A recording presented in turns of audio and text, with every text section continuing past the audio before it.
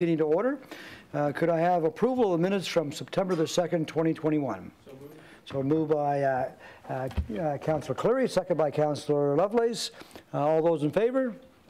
We now have approved minutes. We're now looking at the approval and the order of business and approval of additions and deletions.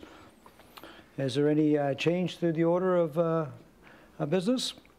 Seeing none, if we could have someone move them, Councillor Cleary and second by Councillor Daigle-Gammon. All those in favor? We now have an agenda. Any business arising out of the minutes? Seeing none, a call for a declaration of conflict of interests. Nobody owns a plastics company here or anything on council? Okay, well, that's good. Number 6 is motions of reconsideration, motions of rescissions, consideration of deferred business, notice of table matters, all none. And now we come to 10 correspondence, petitions, and delegations. Madam Clerk, are there any correspondence? Thank you, Mr. Chair. There has been 4 pieces of correspondence and it has been circulated to the committee. Great, thank you, Madam Clerk. Petitions, any petitions? Seeing none, we now get into the meat of the meeting, and we start off with presentations. And the first one up is 10.3.1 Wetland Conservation in the Blue Mountain Birch Cove Lakes Wilderness Area. And Emma Bocking's with us. Emma, welcome, come forward. Nice to see you, Emma. Thank you for coming. You have an actual visual presentation to you also, or? Yes, I do. So are you, Madam Clerk, queuing that up for her, or is she doing it on her own? It's in front of me here on the screen. I'm not sure if others can see it. So they're working on that, yeah. Wonderful. So we'll get it up and then we'll turn the floor over to you.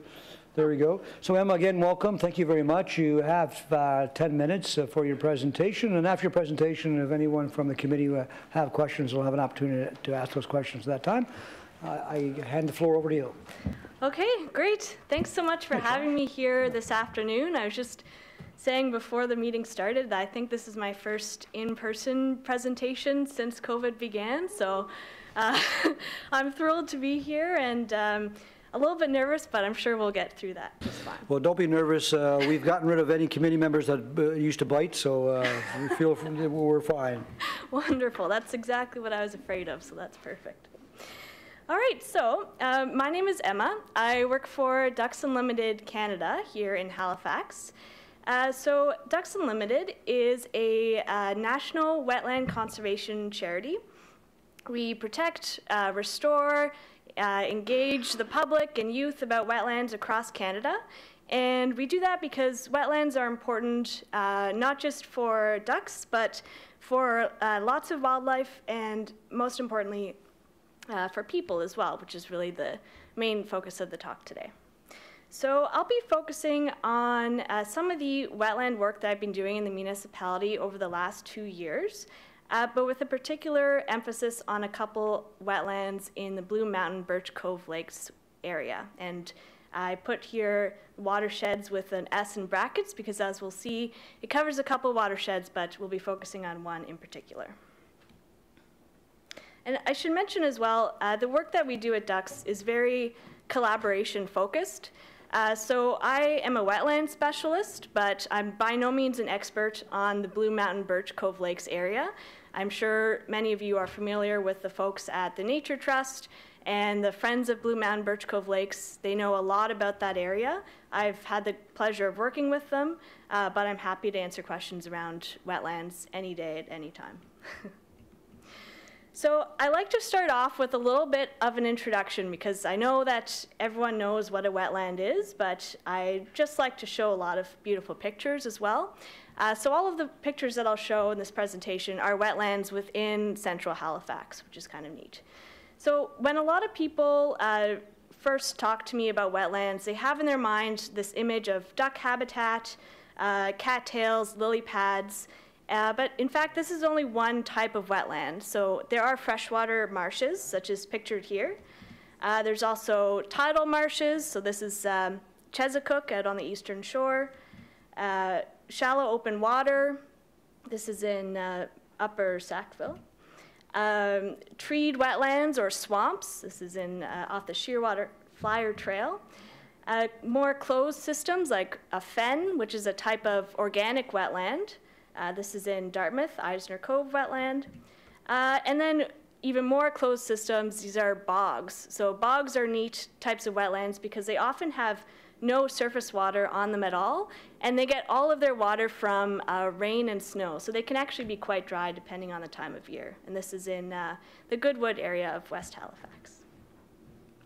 So I'd like to go over these different types of wetlands. It's important because it's important to keep in mind that different wetland types provide different types of ecosystem services. So it's important to start thinking about a diversity of wetland types. So wetlands, as you're aware, are important for all sorts of different reasons, especially in urban areas. So they improve water quality, they store carbon, they help mitigate the impacts of floods by holding on to water on the landscape and really acting like a sponge. They cool surface water, which is really important for fish habitat. They provide space for plants and animals that you won't find in any other type of habitat. And people enjoy going to wetlands and participating in various different recreation activities there. So in Atlantic Canada, we use a tool called the Wetland Ecosystem Services Protocol to measure different ecosystem services that wetlands provide. So I could talk for hours about this tool and how it works and why we use it, but I'll just say that it's a rapid assessment tool, and it gives a picture of 18 different ecosystem services and how individual wetlands provide those services and the benefits that those wetlands give to their watersheds. All right, here is quite a colorful map, so I'll walk through it step by step. So this map kind of gives a snapshot of some of the work that we've been doing in Halifax over the last 2 years. Each black dot represents a wetland where we performed that wetland assessment, so where we have a picture of the ecosystem services of that wetland. And the colored polygons are secondary watersheds. So a watershed is a topographic term or tool. It's kind of like a bathtub on the landscape. So every drop of water that falls in a watershed will flow to the same place. So when we start to think about the idea of planning around watersheds, we realize that what happens at the top of a watershed and what we put into the water will flow down throughout the watershed and impact everything happening downstream. So this starts to relate to an area like Blue Mountain Birch Cove Lakes, where we really care about the quality of those lakes, where people swim. We're protecting it as a wilderness area. We're putting all of this effort into doing that. So we have to make sure we think about the entire watershed and what is happening upstream of it as well. So the colors of the polygons of the watersheds represent the percent of wetland cover. And this is based off of the provincial wetland inventory, which is a little bit out of date, but that's a whole other topic of discussion. So as you can see, most of the watersheds in Halifax in HRM, in the central HRM area, have less than 6% wetland cover, which is normal in a city that's developed quite a bit recently, but it's something to keep an eye on when we're thinking about using all of the ecosystem services that wetlands can provide for us. So I'm going to focus on this orange block here. This is the Kearney Lake watershed. So let's look at what it looks like on the ground. This is about half, or approximately half of the Blue Mountain Birch Cove Lakes areas in this watershed. You can see my mouse. This is a Bears Lake area down here. This is Belcher's Marsh, neat little wetland, Kearney Lake, and then this is the top of the watershed. So again, that idea of everything that happens up here will eventually flow down through the watershed, and it drains out into the Bedford Basin up here. So we'll be focusing on 3 wetlands that we assessed last summer. So the first is Washmill Lake wetland here at the southern end of Washmill Lake beside the quarry. Susie Lake wetland, which intercepts stormwater inflow from Highway 102 before it enters Susie Lake. And Mainland Common Bog, which sits right at the top of the watershed in the Mainland Common Park. So Washmill Lake, as you can see, a beautiful wetland. I'll kind of go over the top 3 functions that each wetland is providing based on this assessment that we did. So important wildlife habitat, sediment retention, and nitrate retention. So wildlife, particularly for pollinators and other invertebrates, and amphibians and turtles. Sediment and nitrate retention are particularly important when you're starting to think about water quality downstream. Excess of nitrates in particular can lead to blue-green algae blooms. We have Susie Lake wetland. You might notice in the picture that the water is a little bit odd looking. So this wetland receives quite a bit of stormwater inflow from a stream running off of the Highway 102. So it has quite a bit of stress. It's still able to provide several valuable functions, such as water storage and delay and phosphorus retention, in addition to wildlife and plant habitat. And this is Mainland Common Bog. So this is a neat site. It's very easy to access. It's in a municipal park. It's very close to a high school, so there's lots of education opportunities as well. And it's a little bit different than those other wetlands because it's a bog, there's no surface water, so it's very good at storing carbon, and it's very effective at water storage in particular, because you could think of it as really a sponge at the top of the watershed. It's very effective at storing that water and delaying it so that it doesn't run off and cause flooding. And the other side of that water storage coin is that during dry periods, the wetlands can slowly release water back into surface water systems. So when we think about climate change and these flashy floods and more storms and higher intensity storms, and also on the flip side, more droughts, wetlands are very important, and they store carbon. So really they meet our adaptation and mitigation goals. They're quite amazing systems. But specifically to do with Blue Mountain Birch Cove Lakes, these are just 3 examples of wetlands that are providing a diversity of ecosystem services to ensure water quality for that system. So in summary, watershed scale planning ensures downstream water quality. So when we want to protect areas, we can't just think of the land within that border. We have to think of that whole watershed and the water that is entering those systems. Conserving a diversity of wetland types in a watershed is important to ensure that we benefit from that whole range of ecosystem services. And for the last 2, the main stressors for wetlands relate to water quality and water quantity. So that's both the timing and the amount of water.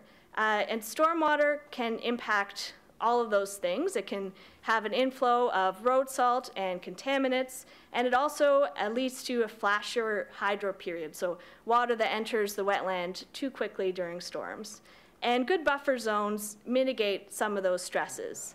So you have that protective space around a wetland that allows for water to infiltrate before entering the system. So that's it for me, and I'll take any questions. Well, thank you very much, Emma. You had no reason to be nervous. You did an excellent job, and I appreciate your passion for what you do. It's quite evident in your presentation. Thank you. Questions for the floor? I see Councillor Pamela Lovelace. Councillor Lovelace, you have the floor. Thank you, Mr. Chair. Thank you so much for this presentation, Emma. It's so nice to see you and feel your passion in person. Really appreciate it. So a couple of things that I'd like to know about is this provincial wetland inventory. I understand it's been out of date. It actually hasn't been updated since 2000. Do we have any sense as far as when that is going to take place? Do we know if there is a movement at the province to update that inventory? And I also wanted to chat with you about the quality of stormwater because it is a concern overall with Halifax Water, with stormwater expanding, with Halifax Water expanding their stormwater service throughout further areas in HRM. And I'm wondering whether or not you know of any kind of assessment that's been done with the Lands and Forests to look at the mitigation for that quality, to ensure that there is more of a buffer around these wetland areas.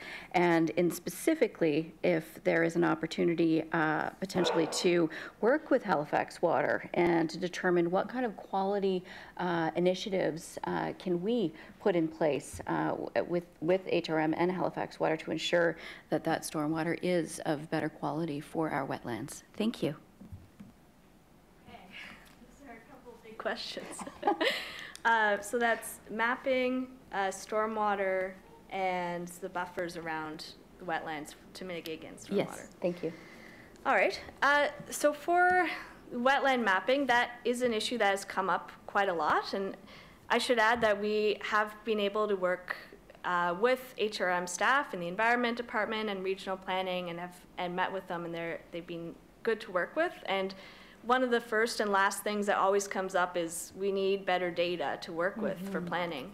And it has come up at the provincial level as well. One of the funny things about wetlands in the province is that they are the wetland policies run by the Department of Environment and Climate Change, and the wetland inventory sits with the Department of Natural Resources and Renewables, or Lands and Forestry. So they are starting to speak together more about that. And in particular, forested wetlands are very underrepresented in the inventory. But a recent development that will really help with improving the inventory is better LiDAR data that has been released. So this is a more detailed mapping layer. And you're able to do a faster, more accurate wetland map using this type of data. It's like very detailed surface level information down to 0.5 meter or 10 centimeter resolution. So Wow. If you have the skills to do remote sensing, then you're able to look at that and get a picture of where wetlands are, and then it would be a ground truthing effort to kind of finalize that map. Okay. So the main thing in the way is having someone in place at the provincial level who has the capacity and the time to really put that together.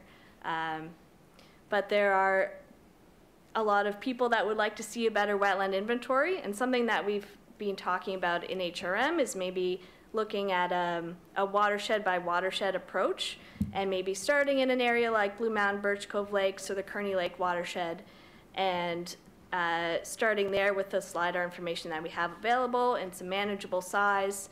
A summer student or a master's student could go out and do the ground truthing, and then piece by piece we'd have a better wetland inventory, at least for central HRM.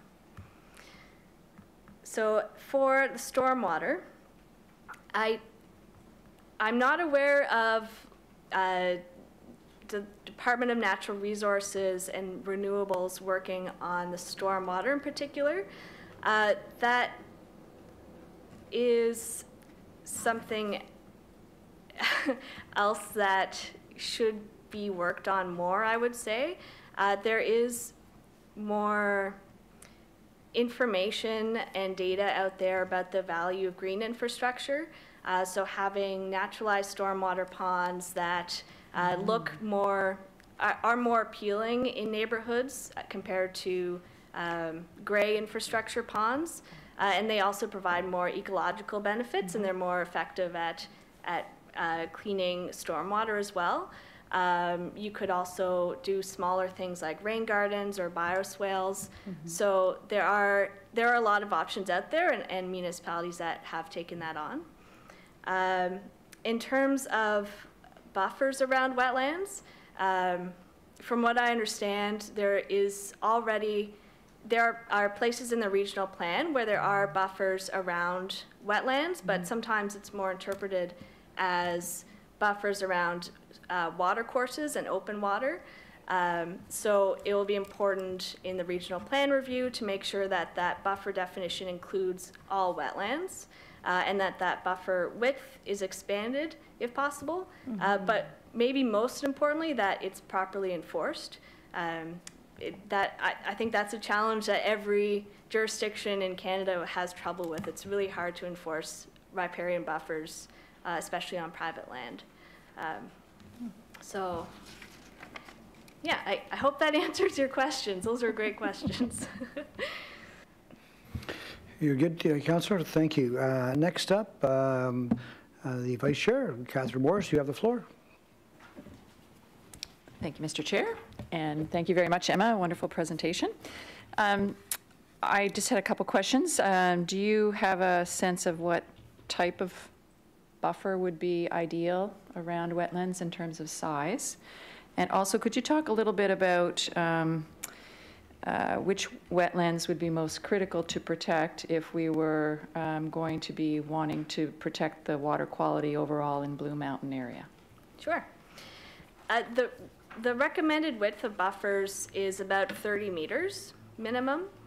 I think right now in Halifax it's 15 meters with a recommendation for 20 meters. So I say 30 because anything over what we have now is good, and it's better to aim high. But in the literature, 30 meters is recommended to provide that adequate space.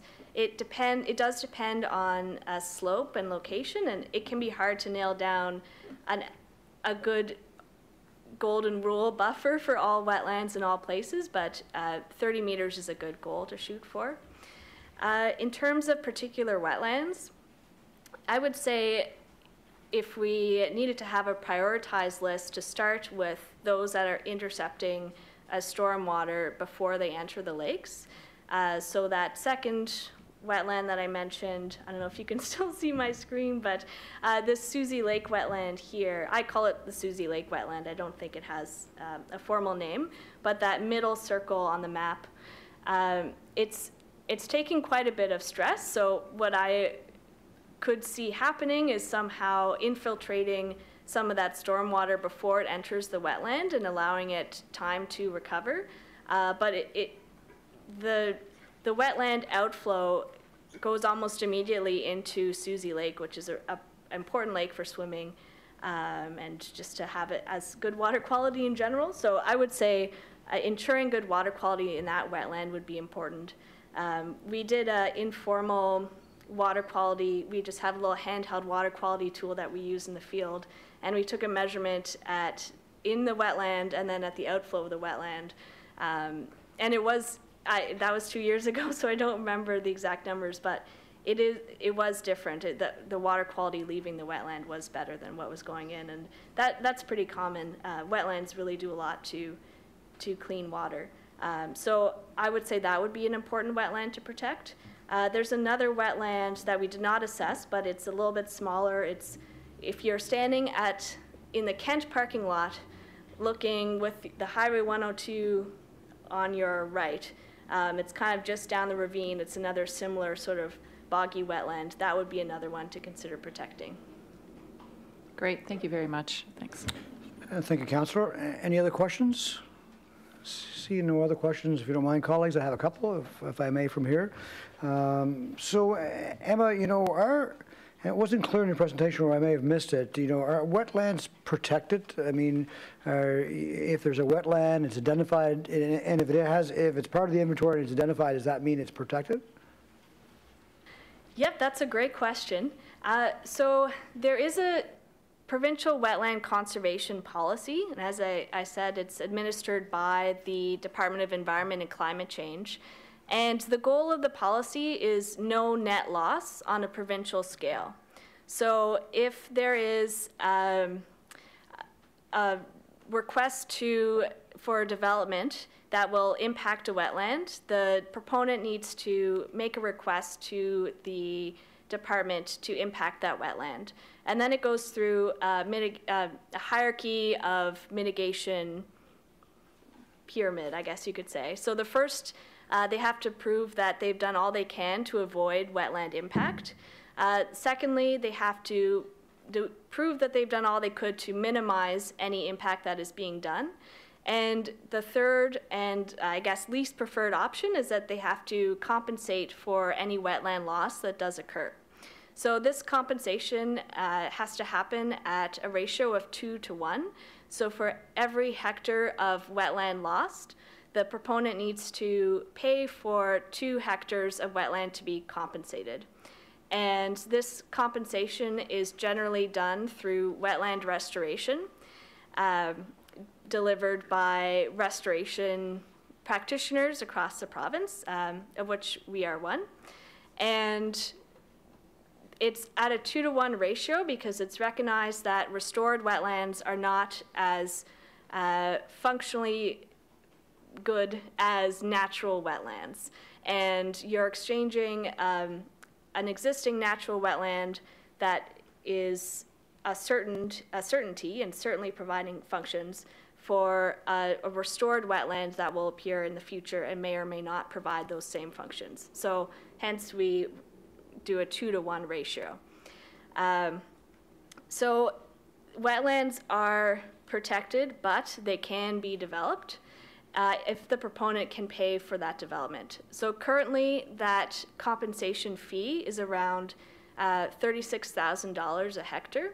And one of the challenges in a place like HRM is that it's very difficult to find good wetland restoration opportunities because once a wetland here is impacted, it can't be restored because it's often filled in and under houses or road or whatnot, unlike in an agricultural landscape where it's not too complicated to restore wetland comparatively.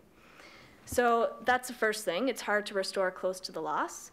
And the second is that because the price of land is so valuable, that $36,000 a hectare is not as much of a deterrent in Halifax as it might be in other areas of the province.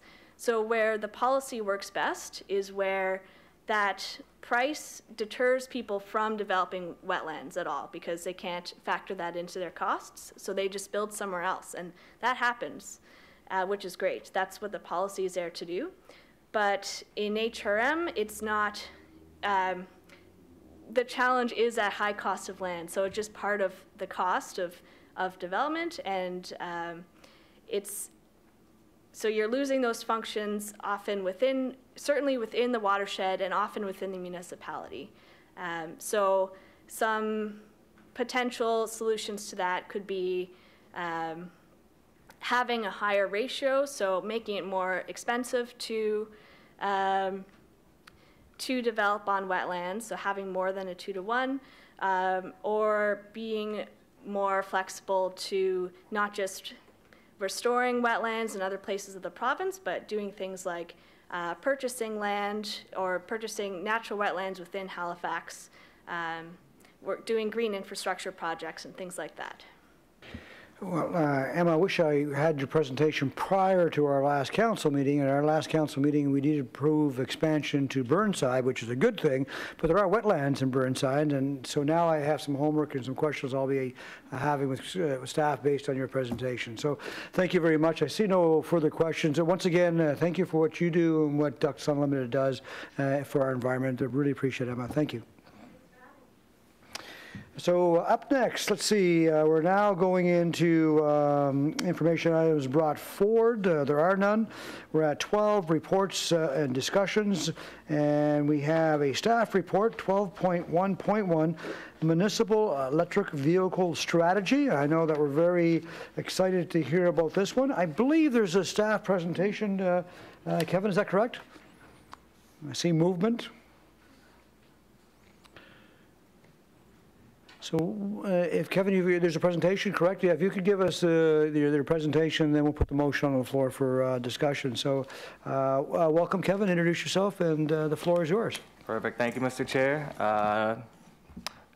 Good afternoon, Environment Committee. My name is Kevin Boutler, and I am the Clean Energy Specialist with the Energy and the Environment and Climate Change Division in Infrastructure Planning within Planning and Development. And I'm very pleased to be here today to talk about the electric vehicle strategy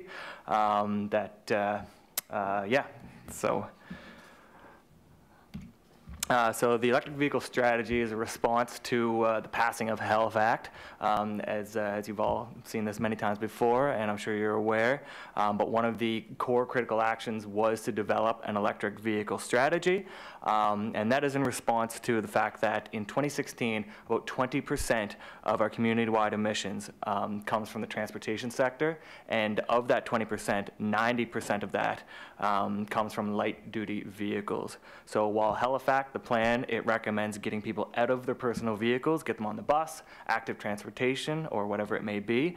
We are a very large municipality, so it's not feasible for some to actually get out of their personal vehicle. And those that are left, we want them to be zero emission or electric. This is an extremely ambitious task, as there is nearly 500,000 registered light-duty vehicles in the province, and only about 400 of them today are electric. Sometime last year, I think it was last February, we procured Dunsky Consulting to work with us in development of this electric vehicle strategy. A fantastic firm to work with, as they've done several other strategies in large cities across Canada, Toronto being one, Calgary as well. And what we wanted them to do is to develop a strategy, a made-for HRM strategy that looked at public infrastructure, policy, and education needs to make Halifax an EV-ready city. We also wanted them to provide a recommendation on a light-duty fleet transition plan for our municipality as well. There was a lot of consultation while developing this plan, and I want to throw a huge thank you to some of the key stakeholders, the province of Nova Scotia, the Clean Foundation, the Ecology Action Centre, Nova Scotia Power, Steel Auto, and the Electric Vehicle Association of Atlantic Canada, which has many members of the public that are passionate and really have the inside knowledge of the barriers across our municipality. So the first realm of the strategy, I suppose, is public charging infrastructure. So one of the most common barriers to getting into an electric vehicle is range anxiety. And what range anxiety is the idea that, hey, I'm going to have an electric vehicle and I have nowhere to fuel that electric vehicle. It is somewhat of a misconception because approximately about 80% of the charging actually is done at the home. However, the lack of public infrastructure can cause this anxiety, so it's very important to have public infrastructure that's visible for folks that, one, either don't own a home, or to just show the public that investments are being made within this industry. Over the past few years, Nova Scotia Power has done some great jobs, some great work deploying fast chargers across the province.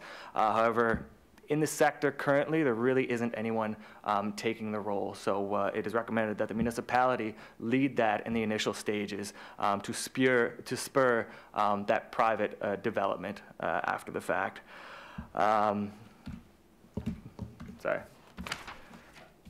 So Dunsky, what they did is they used their EV adoption model, and they took a look at the current baseline of charging within our municipality. They looked at the average driving distance within folks within the municipality and the number of multi-unit dense areas, and they developed a public infrastructure deployment plan. And within the strategy, there is recommended locations across the municipality which span from rural to downtown urban, so that anyone that does get an electric vehicle has access to public electric vehicle charging. In brief, the strategy recommends 1,000 level 2 ports and 100 DC fast current ports installed within the municipality by 2030. It's important to note that these would not all be funded or even supported generally by HRM. This would be a mix of municipal and community-led initiatives. I guess a quick sidebar, level 2 ports, for those that aren't familiar, is something that's typically seen at the home or in areas where you're at a sporting event, or you're at the park, or at the library, where you're at a spot for only 2 hours or so and you need a top up, or at the house where you have about 8 hours to charge your car fully. DC fast charger is more akin to a gas station. They're getting much more powerful as the years go on, but typically you're going to see a full charge within, say, 45 minutes, 30 to 45 minutes. So that's great on highways and for travel, and for those folks that do live in MURBs that don't currently have access to at-home charging. In July, the municipality did submit an application to Natural Resources Canada's Zero Emission Vehicle Infrastructure Program. That program offers 50% cost sharing for the design and install of electric vehicle charging stations. We applied for funds for 115 charging stations, so about 106 level 2 ports and 9 DC fast chargers. We're hoping to hear back in December, and if we are successful in that, we are planning to start the design early next fiscal.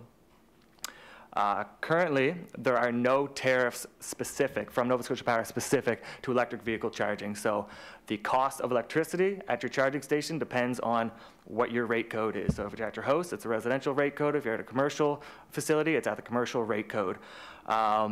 This can make the operation costs somewhat difficult to determine, because it does depend, again, on what your rate code is and how many stations are there, how often it's being used. So in an effort to minimize the energy and demand and the cost for operation, we will be designing these to keep our demand costs low. The demand costs, or the demand charges, are really what can increase the operating costs.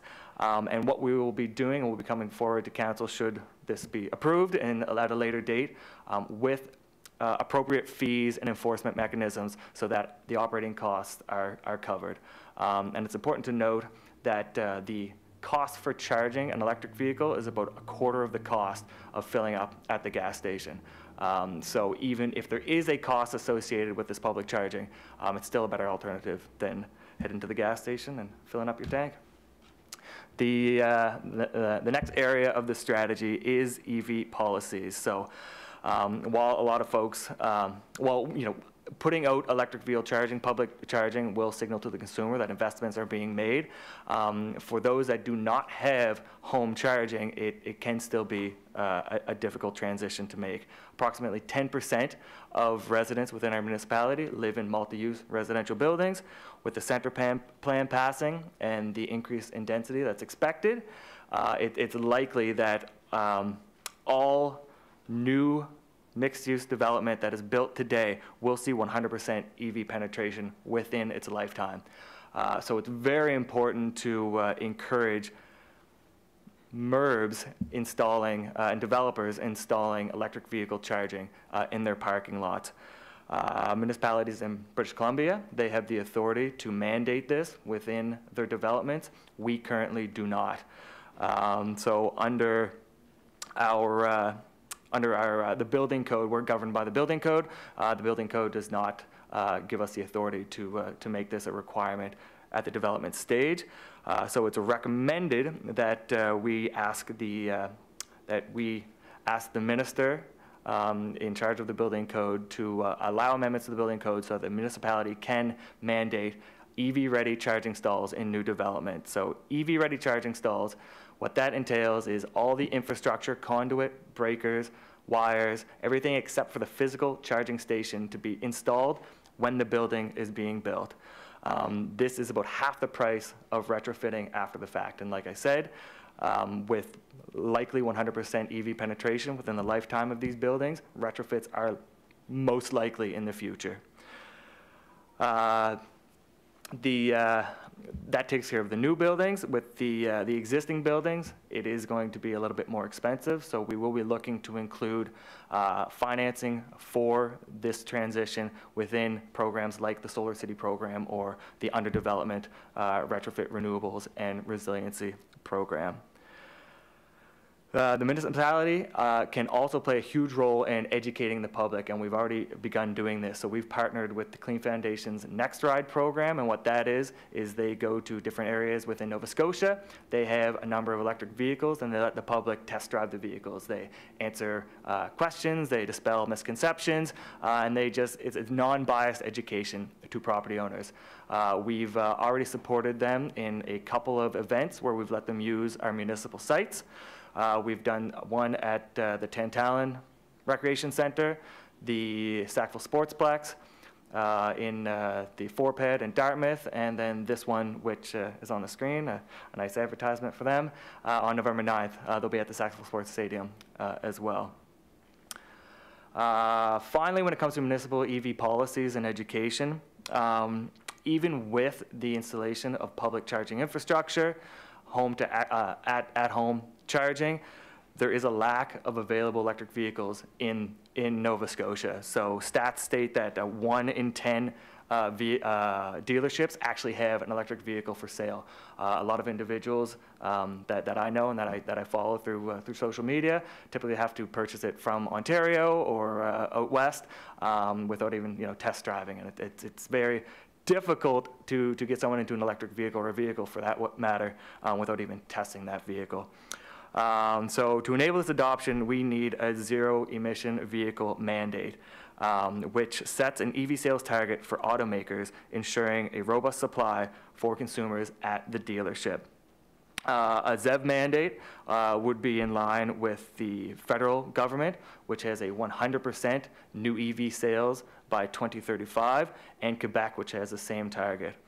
The province of Nova Scotia, in their Environment Goals and Climate Change Reduction Act, which was introduced last week, does have a zero-emission vehicle mandate that is 30% new vehicles are electric by 2030. It is recommended through this strategy that we write a letter to the Premier to strengthen that 30%, especially if the federal target is going to be 100% by 2035. The strategy recommends that we do strengthen that from 30%. And while we'll be encouraging the public to get in electric vehicles, the municipality does have the responsibility to act as a leader.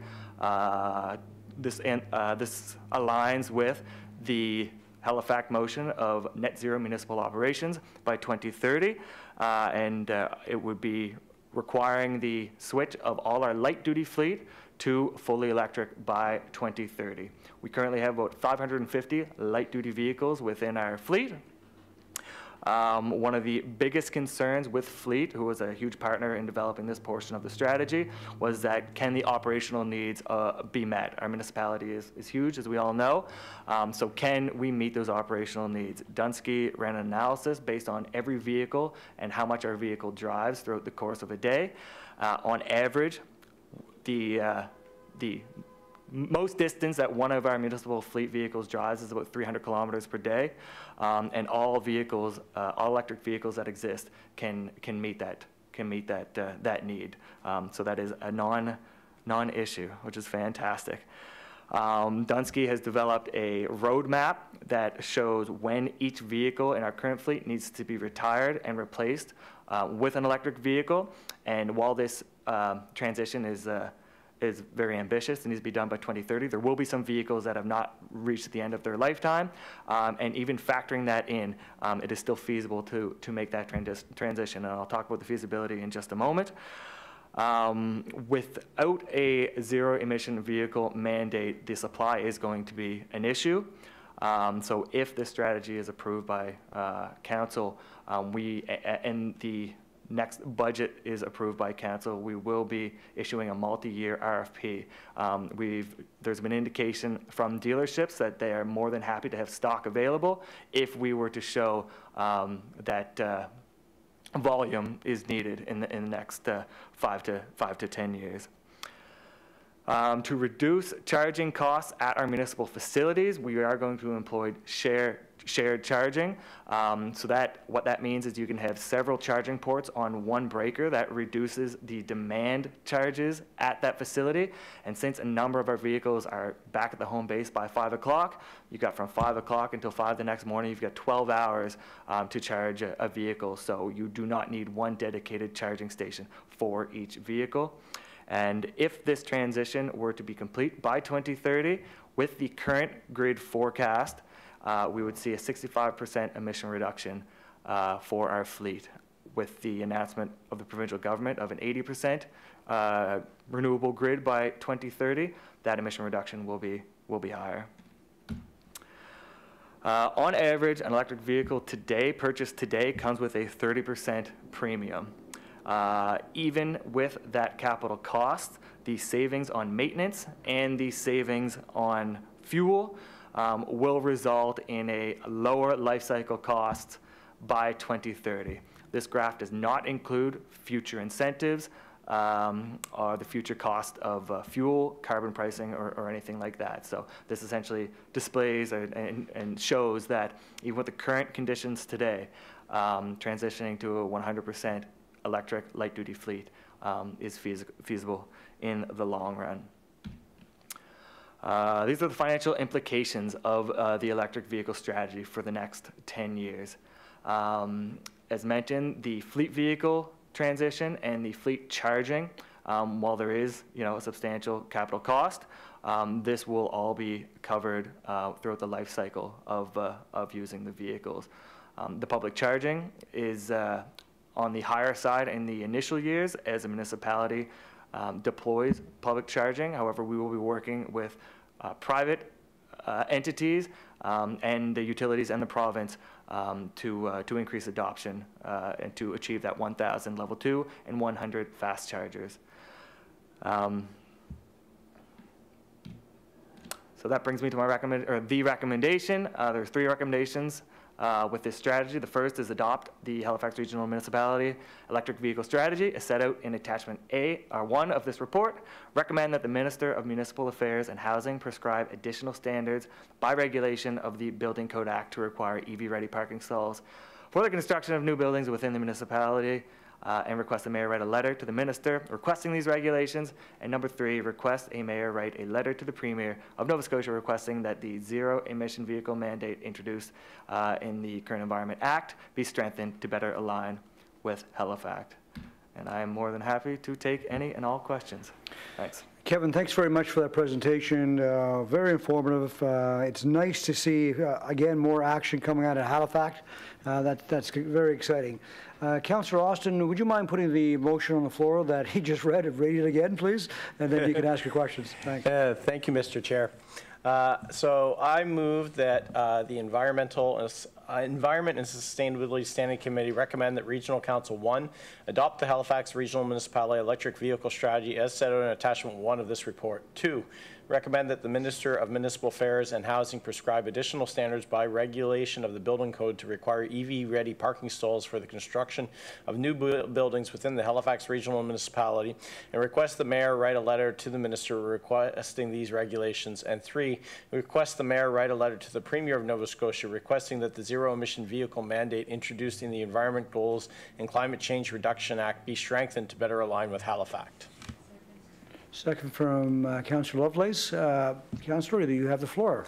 Thank you, Mr. Chair, and thank you, Kevin and team, for all the work on this. It's very exciting to get some chunks of Halifax moving forward in the implementation world. I'm going to own up front, I have not had a chance to read this. I had a full morning already, and we didn't get the report until something like 8 or 9 this morning. So I'm only going on your presentation. I will read it, of course, before it comes to Regional Council. The only thing I just wanted to ask about, the strategies were focused on that light vehicle fleet. Have we had conversations about fleet in terms of our other uses? Because I know a couple of us have been very interested, and Chief Stubing has expressed some interest in actually electric fire trucks. So this is something new that's being rolled out elsewhere in the world, in Europe, and even here in North America. There's a fire truck manufacturer that's building smaller electric fire trucks. And so I'm just wondering, obviously the light vehicles are the easier, it's the simpler, it's the low-hanging fruit, but are we starting to have conversations about the other vehicles in fleet that would not switch to electric under the current strategy?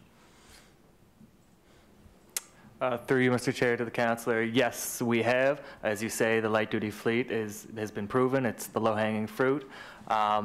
We are in the process of hiring for CCS a green fleet analyst that would would take care of the fleet transition for the light-duty fleet, but also within that individual's work to develop a heavy-duty fleet transition strategy. And we have been in discussion with folks in Quebec. Lion Electric is one of the big manufacturers to right-size the electric vehicle to meet our operational needs. So yes, we certainly are. Awesome.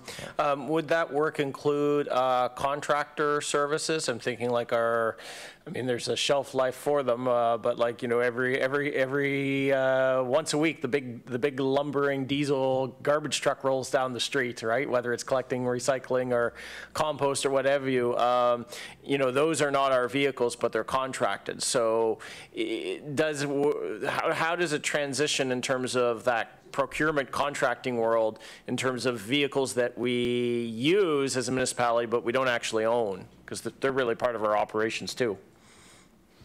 Yeah, certainly, and that's a great question. And through the social procurement initiative that's been approved by council, that is something that we can include in those procurement tenders. So it's something that would likely come out of the heavy-duty portion of the transition strategy, as these vehicles are available and suitable for our operational needs. Awesome. I'm assuming the heavy-duty one will come up to us eventually in some sort of report as well when that's ready? It should, yeah. Awesome. Yeah. Apologies for focusing on the to-do list. It's you know, it's exciting work, and it's fun to jump to. Okay, great. Now do the next thing. So thank you very much. Thank you, Councillor. Councillor Cleary, you have the floor. Thank you, Mr. Chair. Thank you, Kevin. So obviously, I do support this, and looking at the report, and I don't know if people are aware of the tools that you can use to find EV charging stations across Canada, but particularly in Nova Scotia, there's a great one, evassist.ca, and looking at that map, and then looking at the report and the table in the report indicating where we're going to be putting our chargers, like the Sportsplex and those places, because you look on the map now, there's nothing in those areas. And so I'm just imagining those little pins dropping as we get that through. But in this particular instance about the building code, and I've had this discussion with our lawyers, and I know they take a much more conservative approach than I do, but there's actually nothing in the Building Code Act or the regulations that prevent us. Like, there's no prohibition that says a municipality may not make direction around EV parking and charging stations. And so you have to look in there to see what is allowed, and the Act does allow a municipality to make a bylaw as long as it's not inconsistent with the Building Act. And when you look at the regulations, it talks about parking, but it's silent on EV charging stations. So it's not a matter of, again, a prohibition for municipalities doing this. And in fact, if you look at our charter, 235 sub 4 sub I, a land use bylaw may require and regulate the establishment and location of off-street parking and loading facilities. And again, I'll have this argument with our solicitors over and over again, but I think we actually have the power now. And I know when Center Plan was first being contemplated, we did actually say we were going to require EV charging stations to be ready in new buildings, and that never made it into the final draft because of that, I think, overly conservative view of what our powers are. I will support us writing a letter and saying, hey, change the building code, because that's good for all of Nova Scotia. But I actually think Halifax can do this if we really wanted to. And oddly enough, the minister doesn't have to sign off on our bylaws related to the building code, although they do check them. And if they're inconsistent, they'll just say, no, you can't do that. I actually think we should, and try it. If the minister says no, I guess the minister says no. But anyway, I'll leave it there. I support this. I support a lot more than this, but I recognize where we are at this stage, and I want to see this go forward. Thank you. Thank you, Councillor. Next is Councillor Daigle Gammon. You have the floor. Thank you, Mr. Chair. Thank you for the presentation, and I did get to read it this morning quickly, which means that I'll probably maybe understand it better by the time I read it the third time. But one of the questions that I did have, and I was able to participate in one of the events where you get to go and drive an e-vehicle, so that was awesome. And out in, I think it was in Tantallon, the event there. awesome. It was just lovely. But I'm one of those people that will probably be on the fear grade, that I'm driving and all of a sudden it's going to stop and I don't know what I'm going to do. So we did a little bit of homework after I came home and looked at the map of Nova Scotia that Sean talked about, that the association, EV Association, has a really nice resource available and you can go and look on that. So it was great. My question is, first one, I guess, is just around the public charging stations and that first charge that comes up. Is there in any way, is that a cost recovery or is that a cost that will be solely to the municipality? So through you, Mr. Chair, to the councillor, do you mean the capital? Yes. For that? Yeah, so for the capital, there is a potential for revenue through the operation. It depends again on what the fees are for that. It would be a cost in municipality to install those charging stations, the capital. Like I said, we did apply to the federal program to cost share that, and we will be looking for other funding opportunities as well to cover those costs. Yeah. So when we get to budget deliberations, I should watch for that to see it in the capital budget? That's correct. Yeah. Oh, okay, good. Thank you. Thank you, Councillor. For a second time around, Councillor Austin. Thank you, Mr. Chair. Intrigued by some of the thoughts of my colleagues there. I did want to share as well that, I mean, I think those outreach events are really useful. I had the same reaction as Councillor Deagle-Gammon. In fact, we're doing a house project right now where we've ripped off our old kitchen and are putting on an addition. And I literally just talked to the contractor at the start of the week. Can you put an electric vehicle charging thing? Because we're adding right off the driveway. So we're incorporating that into my own life. And I don't think my headspace would have been there if it weren't for the event out at the Canada Games Centre. So that's really important work that's happening for everybody on that. I'm intrigued by Solicitor Cleary's suggestions and will wholeheartedly suggest, endorse anything he wants to do there in terms of trying to push our mandate a little bit. I do think we tend to sometimes be a little bit too cautious, and I like his idea of like, well, what's the worst case scenario? The minister just says, no, you can't do that. Well, then see our letter, minister, right? So I like that one. And I had a third, but I'm sitting here and I think I've lost my train of thought on that note. So I think I'll leave it at that for today, and I'll talk to you after in 5 minutes when I remember what my third one was. Thank you. Thank you, Councillor. I see nobody else on the board. I have a few questions also. You know, it's interesting. I'm too intrigued by, having to mandate new buildings. In my district, Kevin, I've got two potentially large developments, Shannon Park and Port Wallace. And, those are significant projects. And if we wait for a mandate, we may miss that opportunity. So can we, speak to those that are developing, and will they do it anyway as part of the project, is what the conversation I'll have. But two, we'll see Councillor Cleary's idea of let's put it in our requirements and see what happens, because those are significant projects. So I'll be following through on that. I think that's well worthwhile. Could you talk about the? It's funny, I walk my dog every evening in Councillor Deagle-Gammon's district just down the street from me, and there's a subdivision there, Craigburn, and I see a number of electric vehicles parked in driveways, but everyone that I see also have taken advantage of our solar program too. Could you talk about the relationship of many of our residents who they may have either gotten an electric vehicle first and then realize they're going to power using the solar panels, or the opposite of that? Could you speak to that, please? Certainly, Mr. Chair.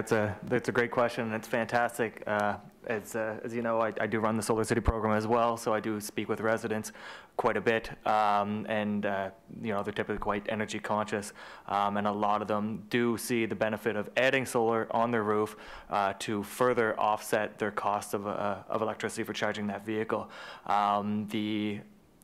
A lot of misconception. You'll hear a lot from individuals that by switching to electric vehicle, you're just charging that vehicle with coal. While the grid currently is 40 to 60% renewable depending on the day, and it will get greener as we go on. Residents do have the opportunity to add solar on their roof, and it can be 100% renewable. Solar also is just due to the cost of it, your levelized cost of electricity is much less than what you would pay the utility for. So that quarter of a cost to fill up your tank when compared to gas could be, a sixth of the cost, and there's even much more of a business case. So it's fantastic to incorporate the two, and it's great that Councillor Austin is doing just that.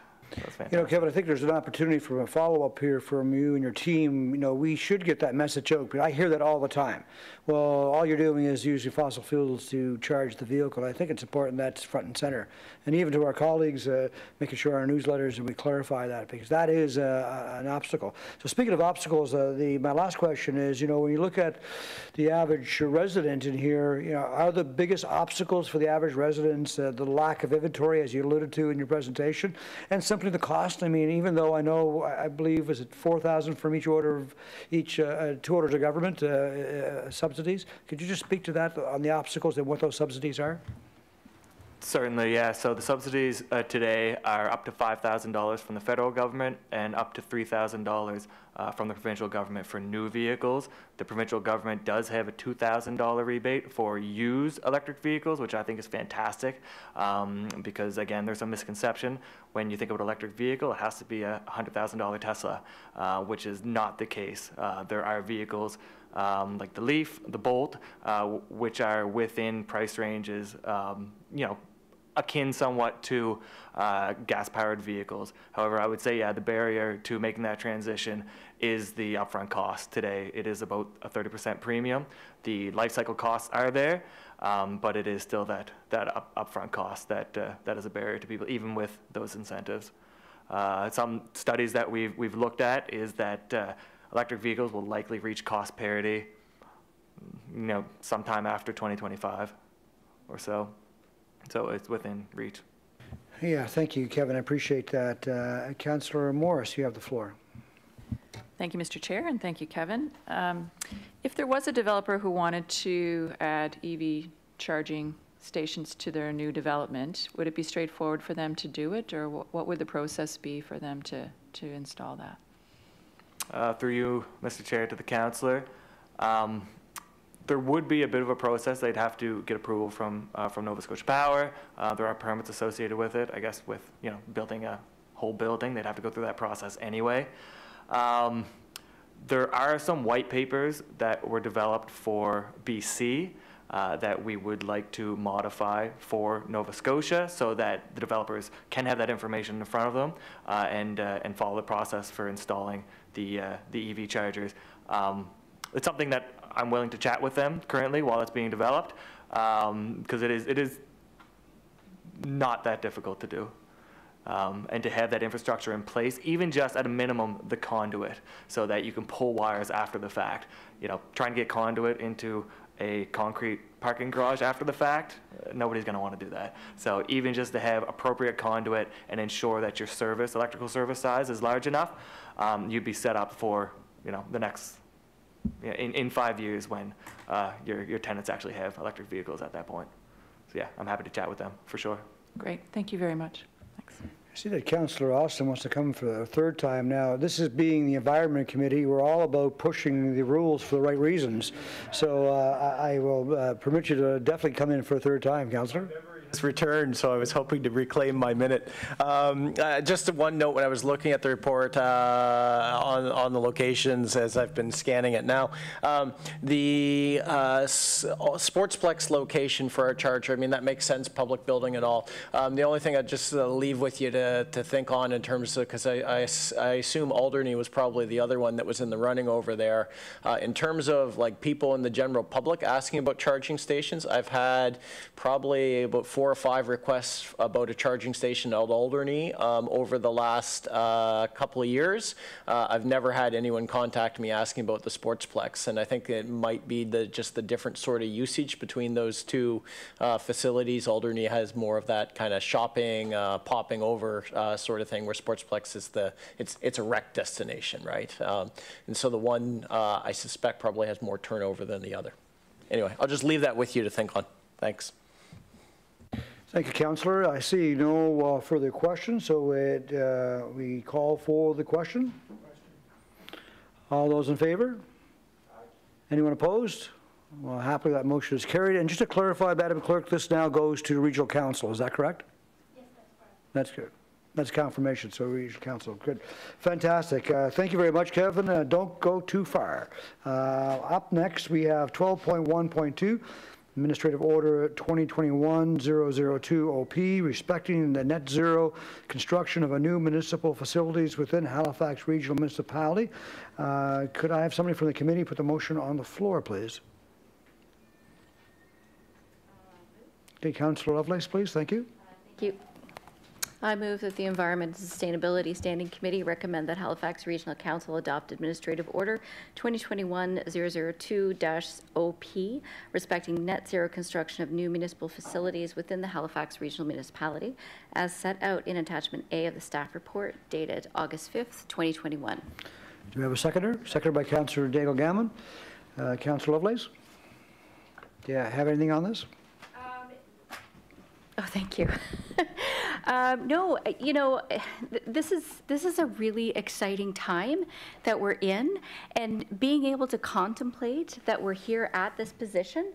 You know, I've been spending the last couple of days with the Nova Scotia Federation of Municipalities, you know, and talking about climate change obviously is extremely relevant, especially to smaller municipalities. So, you know, being in a position here at HRM to be able to even contemplate putting forward such a ambitious goal, but knowing that you know, being a new councillor and moving forward with Halifax and seeing the implementation of this is extremely exciting, and I'm grateful for staff for all of the work that's been put into this, and I'm just excited to finally see all of these little puzzle pieces come together. So I don't have any further on this except let's get going. Thank you. Thank you, Councillor. Councillor Austin, his first of maybe 5 times he wants us to view. I think I can do this one in one, Mr. Chair. I just wanted to emphasize, I mean, I think this is good work. The one area of concern, and the report does cover it, is the use of density bonusing, because of course how it tended to be used before is we really didn't, I mean, I think most of us felt we didn't get good value out of it because we were basically giving a density bonus for things that people were going to do anyway. We've had some experience now with this. If the ideal is, of course, that the building code changes and it's just thou is required to do these things rather than having to do incentives at all. But if we are going to do incentives, they should really be targeted towards specific energy improvements that there is not the cost benefit on, that we're not seeing people build, like your geothermal, where the upfront is just so expensive that it's really not being used all that frequently. Because I'd hate to go back to a place where we're starting to get, where we're giving away density bonusing money on things that people are doing anyway, right? Because that's not a public benefit. Thank you. Thank you, Councillor. Councillor Cleary, you have the floor, sir. Thank you, Mr. Chair. Just a quick question. So looking at the administrative order, obviously this is going to now apply to future builds, but when we think about the most recent ones, how many of them are net zero ready and how many of them are close to being net zero ready, and how many of them would require only minor modifications to get to net zero? I'm thinking of things in District 9, for example, like the new St. Andrews Center. You know, so how close is that? You know, did we consider, and this, it was only just finished, well, I'm trying to remember, COVID's messed up my calendar in my head. It was either just at the beginning of the pandemic or just before, and we're actually doing a ribbon cutting this month for it, a year after it's open. So would something like that throw some solar panels on? Is the wiring already up there in terms of, you know, collecting passive solar? I know the way it's oriented right now, you couldn't orient it any other way on the site because of the limited footprint. How close are we to that? So looking at some recent builds and stuff that's in process now, are those things net zero or close to net zero? Through you, Mr. Chair, to the councillor. Historically, HRM, we've been striving to reach LEED silver in our builds. Probably 2018 and onwards, the group in CCS have been working with Environment and Climate Change quite closely when each tender goes out to strengthen that, to go from LEED, move away from LEED to essentially percent better than code, which is actually quite feasible to do, even 15 or 20% better than code. I couldn't say for sure whether or not the St. Andrews would be net zero. I would say it would be net zero ready. However, there are a number of buildings like that yes, we could put solar panels if the roof space permitted, and it would be very, very close to net zero. One that comes to mind is the Acadia Center in Sackville, which is undergoing some renovations now, and we do have plans to put solar on that roof to reach net zero. Some of our larger facilities, the BMO Center in Bedford, Scotiabank Center, trying to think of some others, but that are undergoing deep energy retrofits now, that just adding solar would achieve very, very close to that net zero. And yes, a great one is the Dartmouth North Community Center and Library. We're doing a deep energy retrofit on that. We've already installed 75 kilowatts of solar, and when that is complete, that will be net zero. So while this isn't in force now, this AO, within the last 2 years, yes, we've been very proactive in including energy efficiency measures in all those tenders to achieve well beyond the National Energy Code for buildings. And adding solar will be the next step for those ones, if not already done. Thank you, and I appreciate that. And I think to Councillor Mancini's point earlier, these are stories we need to continue to get out there and let people know that it's not that we've been waiting to do stuff. Halifax has been with us for a while now, and we were doing stuff while we were creating Halifax, and it's nice that these things, these achievements, are already there, and we'll have a lot more going forward. Thank you. Thank you, Councillor. And Kevin, thanks for mentioning the Dartmouth North Library Community Center. You get whispered in your ear, right? So yeah, fantastic. I was going to bring it up, so that's a good news story. Councillor Lovelace. Thank you so much. Yes, I thank Councillor Mancini for taking me to see the Dartmouth North Community Center, which is fantastic. I just remembered the question that I had. So I'm wondering if you can just chat a little bit about the risks that we have here, considering we do recognize the construction industry is changing at an accelerated rate, new materials, new technologies, new tools, and so on. So I'm just wondering if you can talk a little bit about what those risks would be and how we would mitigate them, specifically where it says, we would be accommodating them in some way. And I'm just trying to understand maybe an example of what that would look like. So if we're thinking about, a building that couldn't potentially be net zero, is there, what other kind of changes could we see there to meet the needs? Through you, Mr. Chair, to the councillor, that is a great question. Not all buildings will be able to be built to net zero. I would say the risk to not attempting and doing that is that the industry won't be in a place when they are mandated to do that through the building code. The risk of not achieving net zero can be mitigated through the Green Choice program. So there's a report, I think in the summer, that council endorsed to purchase renewable electricity from wind farms that will be developed under the Green Choice program. So there is a limitation to adding solar on a roof. You're typically, limited to how much roof space you have, and if that building needs more electricity, then you will not be net zero. However, there is that opportunity through the Green Choice program to purchase off-site renewable electricity to achieve that net zero. Thank you. Seeing no further questions, would you like to call for the question? Question's been called for. All those in favor? Anyone opposed? That is carried. Kevin, thanks very much. Well done today. Awesome work. Where are we next here? Let's see. Number 13, motions. There are none. No in cameras. Are there any added items? Seeing no added items. Any notice of motions? Our new solicitor, Cleary, is working on his about mandating, but he'll bring it up at a later date, I'm sure. Now we come to public participation. So happy that we can do public participation, whether there's anybody that's going to participate or not, because we've been doing these meetings virtually. Let's see here. I have to read the following. Next, we will have the public participation section of the meeting. Speakers can participate in person or via the phone for a maximum of 5 minutes. Please keep your comments respectful, on topic, and directed to the chair. For those speaking in person, there are lights on the lectern which will turn yellow when you have 1 minute remaining and red when your time is up. I'm looking at the sign-up list, and we have none on the sign-up list, but I believe there's maybe somebody in the audience who would like to come forward. You're welcome to come forward and just step up, sir, and come to the mic and once again introduce yourself and identify from what community that you reside in. And you have 5 minutes, and welcome, sir. 5 is probably more than I want, but I'm Stephen Mildenberger. I live in Mushaboom, Nova Scotia, way out the eastern shore, over 100 kilometers from here. I've been an advocate for electric vehicles. I've had one since the Tesla Model 3s were available, and that was all that was available then. I have solar. I have a large solar array that Kevin would be happy to tell you about.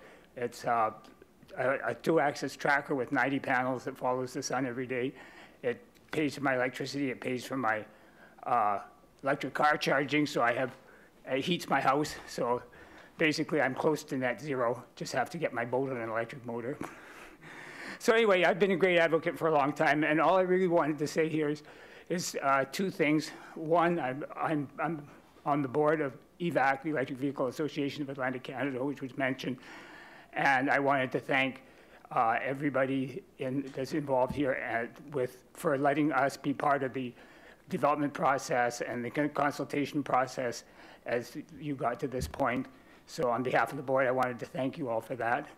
And I just wanted to say how impressed I am, and some of the other board members that saw the document this morning, with how progressive it is, how really a few years ago when we started being involved with trying to push electric vehicles and other green stuff, we were kind of worried that nothing was happening. So this has been an absolutely marvelous revelation to see what you're doing, and how progressive, how enthusiastic everybody is.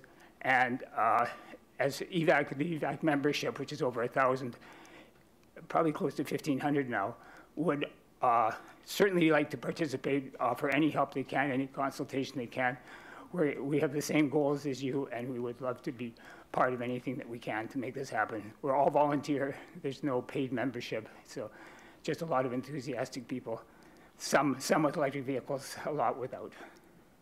That was all I wanted to say. Well, no, thank you very much. Sorry? Sorry, it just occurred to me I should also comment on your charger locations and your rural strategy, because rural has been the thing that's really frustrated me, and where you've positioned chargers and the thought processes. And for example, right now at the start, when you all get to read this document, you find that you have chargers at the intersections of highways where vehicles, like fleet vehicles, like the couriers as they go electric, and the post office trucks and so on, we'll get to them, we'll use them. It's really, really well done, very impressive. Well, thank you very much for your comments, your kind words. You know, council gives direction, but the real work is done by our amazing staff. So thank you for those kind words. And we look forward to the invitation on the electric boat when you get that, right? Yeah, well, thank you very much. Would anyone else like to come forward and speak? Would anyone else like to come forward and speak? I'll call for the 3rd time. Would anybody else like to come forward and speak? Seeing no further speakers, I now will offer the opportunity for those that might be online. Do we have anybody online? Mr. Chair, I confirm that there's no one to speak on phone. So there's no one to speak on the phone. That's great. Okay, so where are we next? That's the end. 3 times for people who might be on the phone, please. Madam Clerk is always diligent in the rules, so I have to ask 3 times. Anybody on the phone who would like to speak? Is there anybody who would like to speak online? Anybody from the phone would like to speak? Hearing none, so we close the participation part of the meeting. And my next date, where's the third page of my agenda? You have it there, Henry? Thank you. Thank you. The next meeting date is December the 2nd here, again in Chambers. However, I would like to announce ahead of time, I may be breaking protocol, but we've invited the Minister of Environment to come to the next meeting, and he's confirmed he will come and speak about his environmental goals. So we're looking forward to that presentation. So we're looking for an adjournment. Councillor Lovelace, thank you very much, everyone. Drive home safely. Thanks to all that came and presented today and the staff. Enjoy your day. Thank you. Thanks, Josh.